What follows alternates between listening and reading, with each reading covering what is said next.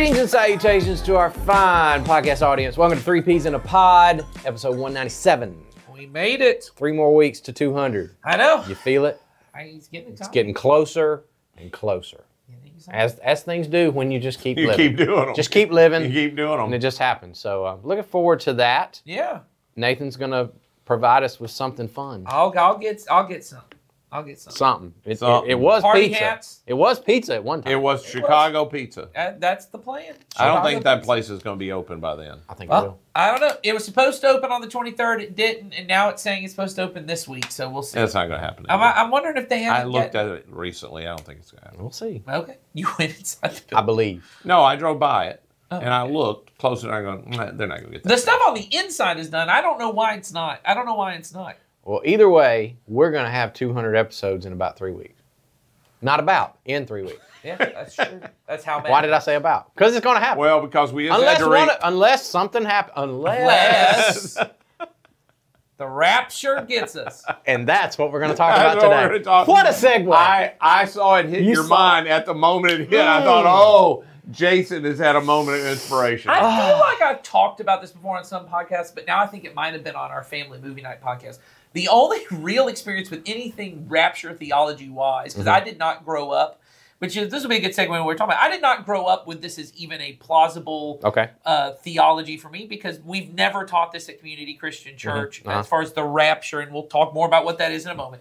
So really, my biggest exposure was there was a phone game I had. I actually think I had it on my iPod Touch back in the game. It's called Velocirapture.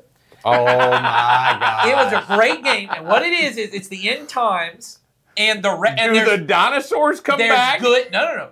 It is the dinosaurs, and you've got to rapture out the good velociraptors from the bad ones, and you play the hand of God, and you've got to flip them into the other palm But of the God. only way you know which ones are the good ones are the ones you take. So any you take are the good ones. No, not in this one. How do you know? The red ones are bad and the green ones are good. Oh, that'd be just something. So the green velociraptors are good ones. But sometimes they trick you a little bit because they put a red one in a green shirt. And you got to be careful. Velocirapture, though, excellent game. Wow. They probably won't make it. That sounds horrible. It was a does fun sound game. horrible. It's a fun game. It got pretty difficult at times. Hopefully this discussion won't be as bad as that game. No, So for those of you that are trying to play catch up, this episode came about. We had, like I said last week, Ed made one comment in one message a few weeks ago. This was not the main. It wasn't? an ancillary to the. Yes. It was in our series where we were a rooted series where we were going through the creed. That's been the ancient truths that have held the creed. All churches believe these things. Yes. Almost every church would say, "I agree with these things." We divide on all kinds of other stuff, but these we agree on. And the last one is, I believe in the resurrection of the dead and the life of the world to come. Yep. And as I was beginning to teach that, I said, and for those of you, this is not an exact quote. I don't remember the exact quote that I said. I said something along the lines of, and there are many of you who believe in the rapture, but that's not in the Bible. Yes. Right. Okay. That's all I said. That's what you said, and we've gotten some emails. We've gotten people having questions, which is great. We're not complaining at all about that. Wanting to know, wait a minute, I was brought up in a church, or I was taught as a child, or I listened to this preacher or that preacher, or I read this book, or I watched this movie, and it was I played Velocirapture. And it's all about the rapture. And so now you're telling me it's not in the Bible. What gives? We figured if some people had questions, maybe more people had questions. Yes, and so we thought we'd take just this episode to maybe clear up some of that. So here's where we're going to start. What is the rapture? So I'll tell you what, I did grow up in churches, even though I didn't become a Christian until, I did not become a Christian. I don't know if the church I became a Christian in believed this or not. I didn't hear them teach it. I grew up in churches that had charts on the wall, and some of you are older people, or maybe some, I hear there's still churches with my wife grew up in a church that had the chart, the dispensational charts. And it's full-on dispensational, and a lot of you won't know what that means. That it would then indicate the rapture happens here, then the 7 years of tribulation happens, then there's the coming of the prophet, there's the beast, then there's the return of Jesus, and the millennial reign begins, and all of that. So I grew up in all of that, and there was a time in the late when I was a young child, where every youth event you went to, they either talked about the late great planet Earth, which is based on that philosophy. Yep. And they played the movie called A Thief in the Night, where people were smoking dope, which I had done just before going to the youth rallies. and those people got left behind. And then there was a Left Behind, all that kind of stuff. The dope smokers got left behind. Yes, they did. Okay, I thought you meant the people watching the movie. No, the Christians. And I said, that would have been an interesting experience. Watching the movie, some people get taken. No, that's right. So anyway, I grew up with all of that. And so it was deeply in me. I didn't know what I thought about it when I became a Christian. It didn't make me become a Christian. Sure. Because I'm just opposed to people scaring me into things. Right. And that's just my nature. I'm opposed to that. You can't fear me into buying something. You know what I mean? Yeah. So, but over time, as I began to read the Bible, and particularly people always wanted to know about the book of Revelation and what was going to happen at the end of time, I began to read the Bible myself. There's not enough in the Bible to defend what I had been taught as a kid. It's just not there. That's right. It's just not there. So to clear the deck, when people describe that term, the rapture, what they're describing is an event that happens where Jesus comes and snatches all the Christians out of the world and leaves everybody else here on earth. And then a period of time comes where bad things really happen to these folks, and they get another chance. Tribulations and stuff. They get another chance to believe in Jesus and trust Him. And then, I'm oversimplifying. Yeah. Then there's the end of the age where Jesus comes back, and ball game's finally over. Well, actually, then it depends on which version you are. It doesn't matter. I know, I'm oversimplifying. Yeah, but that's what they mean when they say the rapture. It's that whole thing. That's people disappearing, and it's all the Christians are gone. And there's that's people what that are was left classically taught in churches on the wall with the charts. Yes. And in the books and Left Behind books. That's what all of that. Yep. But what I have discovered in talking to people about the rapture, when you talk to most people, what they mean when they say, I believe in the rapture, is they mean, I believe Jesus is coming back to receive His own. Correct. And that's different. That's all most people. When I have gotten down to it, what people mean is, I believe Jesus is coming back to receive His own. And I believe that too, because that's in the Bible. Correct. Yes. And so I say to people when I've finally gotten to it, what do I believe about all of that? But this other thing, this rapture theology, I just say to people, you ought to just say you believe in that. I believe that Jesus is coming back, and I think the right way to say this, not that I want to quibble over words, because I'm from Mississippi, so that wouldn't be our forte. I think the right way to say is Jesus is coming back to be with His church, not to take His church somewhere, because at the end of the age, the new city of Jerusalem, the new heavens and earth are going to be here. And He's going to be with us, not we are going to be with Him. He's coming to be with us, and God gets what He wanted in the Garden of Eden, a place where we and Him can be together. This becomes the temple we were also always supposed to have to be with God. And I think also, to be very clear, and I'm kind of speaking for Ed here, but I think when you said what you said in that message, what you were saying was that first way of me defining the rapture is the part that's not in the Bible. And I also, to be clear, what he meant by that was this, what we call rapture theology, of that construct of Jesus secretly snatching His church out and leaving everybody else for a time. That teaching, that doctrine, did not enter into the Christian consciousness until the 1800s in a very specific place. Yes, and I'm not trying to equate these two, but there are sociological things that go on in certain times in history that things happen. So this also happens at the same time. In this period of history, if you take a certain period of time from this period of time to 60, 70 years, there's a lot going on. At the same time, Mormonism begins. That's right. Right. It's all about the same time. Not very long after that, Jehovah's Witness movement begins. They all have these things about I have a new understanding about this that no one's really understood until just now. Right. There's sort of a turmoil going on in the United States. The Civil War is just about to happen. This gets a big push in the South when you ever wonder why it's more believed in the South than it really is other places.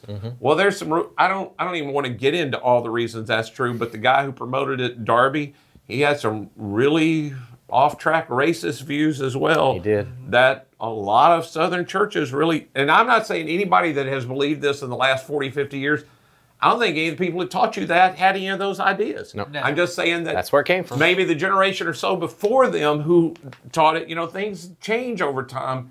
All of this is, it won't even be 200 years old for another 7 or 8 years. That's right. Right.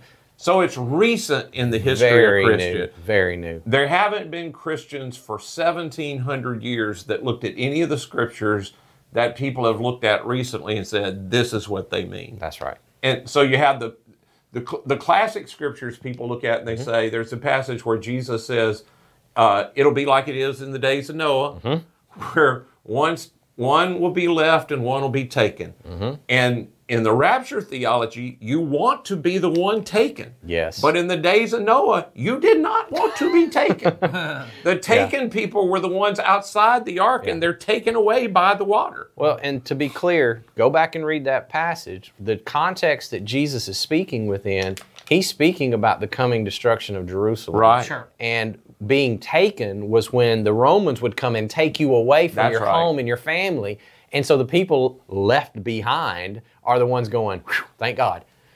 That's exactly right. But again, the modern way of viewing that scripture, it has been flipped on its head. It's been flipped. And it's been taken out of context. That's exactly right. So that's the first classic place where people go. There's also another classic passage where Paul's writing to the Thessalonians, and he's talking about there's a coming a time, because they were all worried about their friends and family who had just recently been martyred, and they're worried, oh, maybe they're going to miss out on the resurrection. That's right. And so he comes in and says, no, those folks are fine.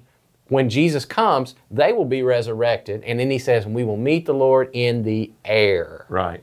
And a lot of people think, well, that means heaven. That's right. And it doesn't. It doesn't. Mean that in context, that does not mean heaven. It does not mean going to heaven and everybody else staying down. Well, and actually in the Thessalonican, they would have taken it, they would have seen Romans do this all the time, that there are people that the citizens come out to meet the emperor. They're all coming together. There you go. And it's the greeting of the king to come to be with them. Yep. Right. It's not them going anywhere. They are coming to welcome the king to be with them. Exactly. In fact, can we link 2 videos to this I don't podcast? see why not. It's our podcast. It's our podcast. There's a couple of videos that take all of the things that we just talked about and kind of do a really good job of succinctly talking about Because the dude is smarter than us. much smarter than us. So we're going to put those links in the description, and you can watch those on YouTube. So, yeah. He's a professor at Asbury Seminary, which if you remember, they had a revival that we talked about in a podcast somebody asked us about. Yep. And he's a really, really bright man that talks about this whole thing as well. Exactly. So when I say that, that's what I mean. The 4 things I've summed up for people when they ask me, what I believe Jesus is definitely coming back to be with his church. I don't believe there's anything left in history to take place that would prevent Jesus from coming back at any moment. I believe all things are in place that Jesus could come back. So we need to be ready, because the phrase Jesus used is, he could come like a thief in the night. We have to be ready. And a thief doesn't tell you when he's coming. There are no signs. There aren't any notes. You don't go and say, hey, you'll notice 3 houses down now have been hit. You ought to pay attention. It's just going to happen. I believe that when he comes, the whole ball game of this age is over, and the life of the world to come will begin, which is what the original message was about, which was the life of the world to come. What will happen in the life of the world to come? So that's what... Do you think that cleared it up? I don't know. I don't either. I also want to say it's okay with me if you believe the other stuff.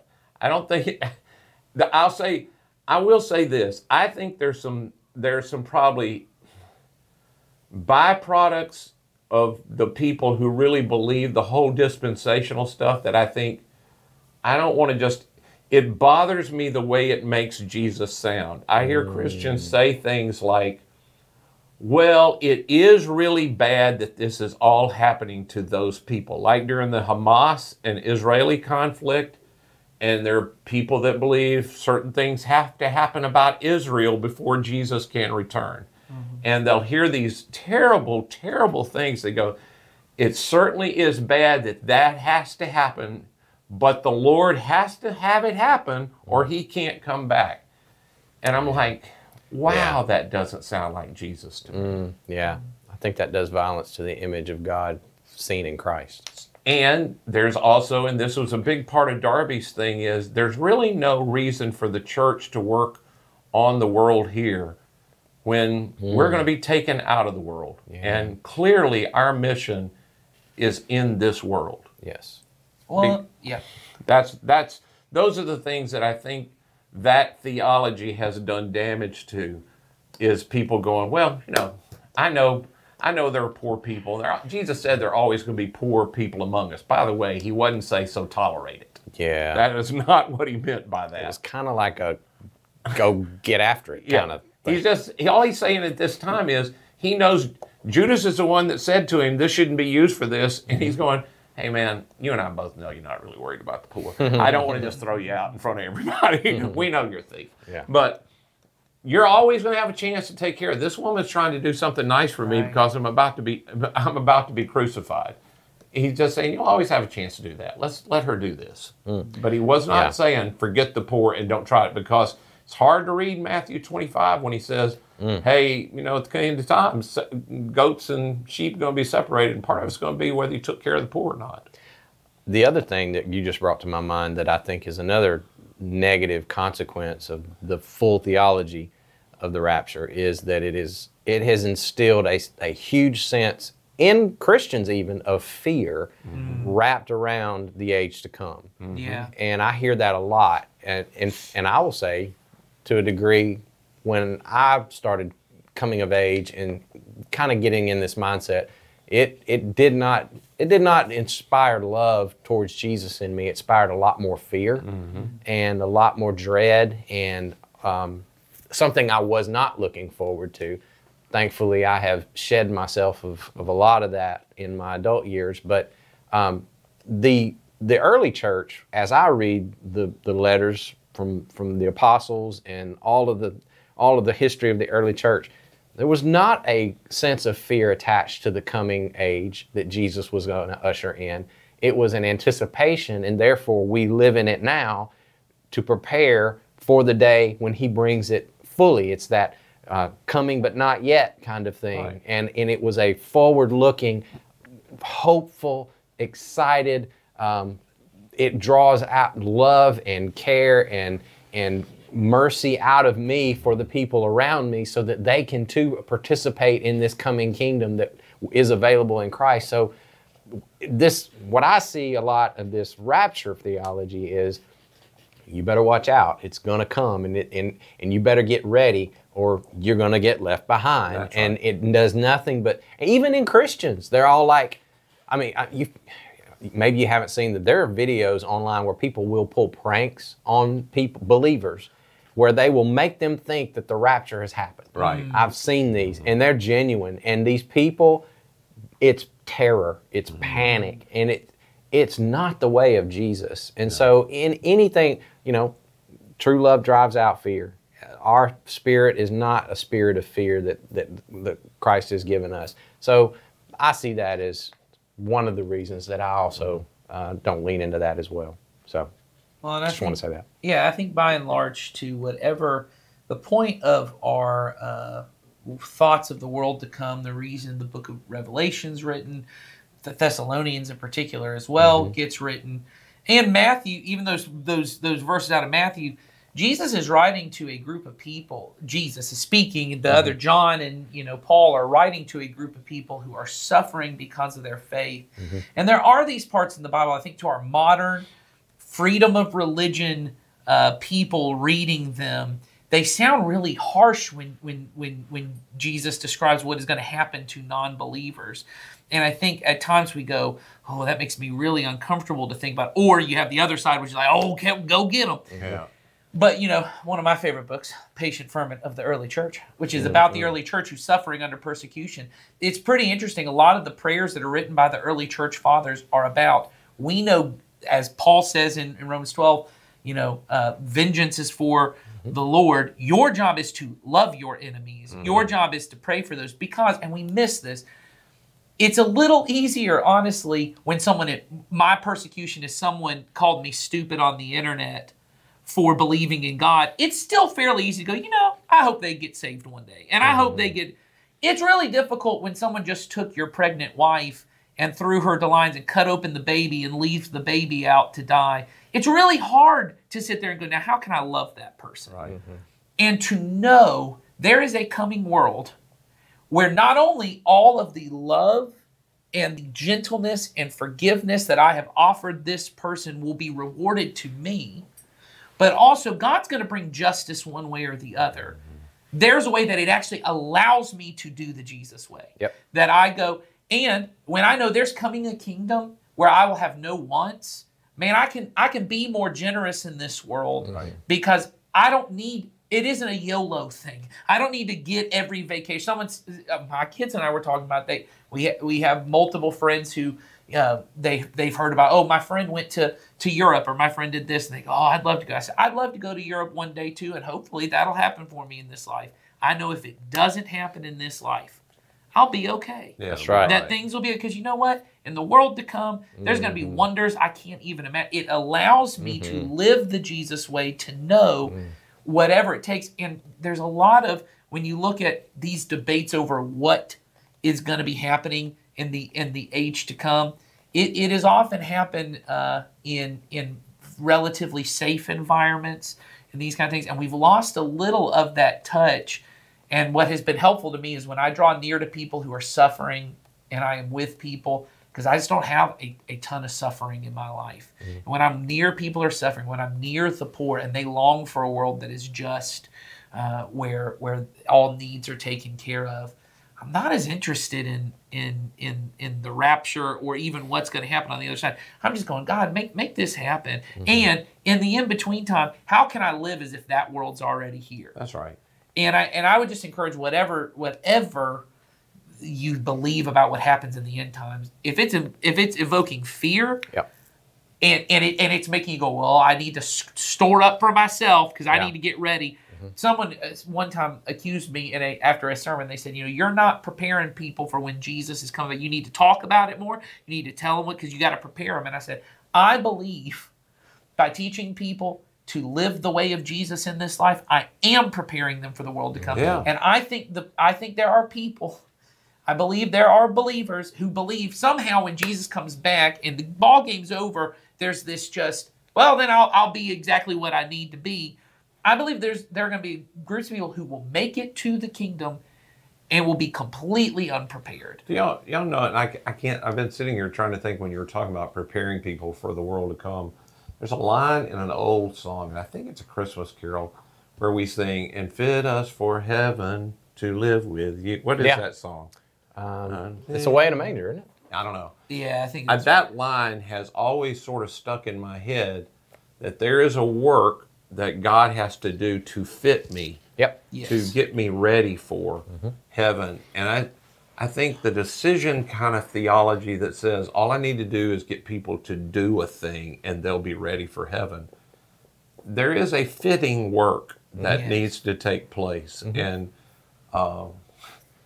well, and Scripture makes it clear there's even the most ready will need work done. Oh, absolutely. There will be a purging of all that is not of love and not of Christ. It will be burned away. It will be burned away in me. That's right. And my job in this life is to let there not to be less of that. Yeah, that's right.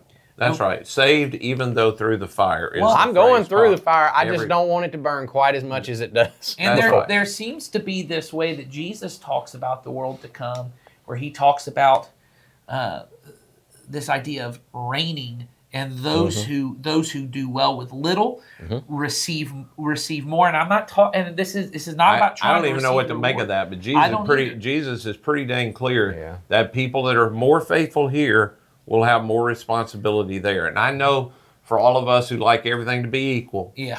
Well. I don't know for sure what he means, but he doesn't say that once. Wow. He alludes to that kind of thing more than once. And the way D-Dubs Dallas Willard says it is our process on earth of discipleship is training for reigning. Right. We are being prepared for this world to come so we could be trustworthy people. I remember my wife often helps me write a lot of stuff. A lot of people don't know that. My wife is very involved with a lot of my stuff and just has lots of good thoughts on stuff. And one time she wrote this thing for our students years ago. And I was performing it. Because she does not like to be on camera. If you ever met my wife, she don't want me taking pictures with my phone of her. Hey, you look nice today. Delete that picture. But I was performing one of these pieces, and she had wrote in there this part where Paul says, I think it's in Timothy, he says, I'm thankful that God has considered me trustworthy to be a messenger. And she wrote in the thing, I know our goal is to trust God, but isn't it something special if God could trust you? Yeah. And I thought, that is the goal. And I remember just pausing. Bill was running the camera at the time. I said, hang on, I got to think about that for a second. That's really good. This thought of God would consider me trustworthy, that there is a world to come. And as you put in the thing, we're going to be working. There's stuff that, people often think of the Garden of Eden as perfect. The Bible never says the Garden of Eden was perfect. It says it was good. Yeah, that's right. Because perfect, especially in Hebrew, is this idea of complete, that it was done. Well, and we know it wasn't perfect because there was evil there. Correct. Right. There was evil in the garden. But God's intention was for us to go on together as co-laborers, co-rulers, to continue to build and to create and to work and to craft this planet. And that it seems as if the way the language in Revelation, which kind of draws back a lot to the Garden of Eden, that this will be what the New Jerusalem and the new world to come will be, is us working with God. And man, I really hope that I have proved myself to be trustworthy, that God might go, hey, Nathan, I got some responsibilities that only I can trust to you. Hey, Ed, I got some only to you, Jason. I got this for you.